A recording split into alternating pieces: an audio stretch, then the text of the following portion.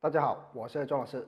有粉丝问我，他只要到了晚上，心中就像堵着一把火，把困意全部消没了，整夜都睡不好，手脚心还会发热，这股火在心里闹得很不舒服，甚至导致肌肤也很干。现在冬天，皮肤碎屑多得像雪花一样。我告诉他，这多数是阴虚了。那什么样的人容易变成这样呢？喜欢熬夜的人，晚上熬夜伤阴，或者中老年人，随着年龄的增加，阴的物质不断衰减消耗，会导致阴虚。在《素问·阴阳应象大论》也有说过这样的话：年40而阴气自半也。那怎么办呢？我们的脚上有一个滋阴降火、引火下行的穴位，就是涌泉穴。涌泉穴在我们的脚底，我们全足时前脚掌最凹陷处，这里就是涌泉穴。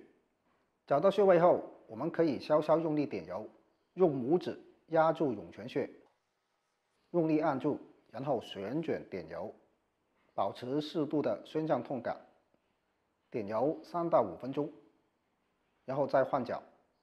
涌泉穴是肾经上的穴位，它是可以引火下行的，达到滋阴的目的。经常熬夜的人，整个人都格外的暴躁，每次按揉完涌泉穴后，就像干旱的大地迎来了久违的降雨，从内到外感到身体舒畅了。平时容易上火，总感觉口干舌燥、手脚心发热的朋友，就可以多刺激这里。还有一个更好的引火下行的办法，就是泡脚。现在是非常适合泡脚的。泡脚的方法很简单，用温胆汤泡脚就非常好。温胆汤是10大名方之一，到了现代，这个方子尤其得以发扬光大，为百姓健康保驾护航。它的组成很简单：茯苓、半夏、鸡石、旧甘草、陈皮、竹茹这6味都是常见之物，没有一味是名贵，但它们组合在一起就能发挥神奇的作用。罗大伦博士也非常推荐现代人用温胆汤泡脚，他的书中还专门介绍了温胆汤泡脚的用法。把上述材料熬成水，大火煮开后，小火再煮10分钟，滤出汤汁就可以泡脚了，早晚各1次。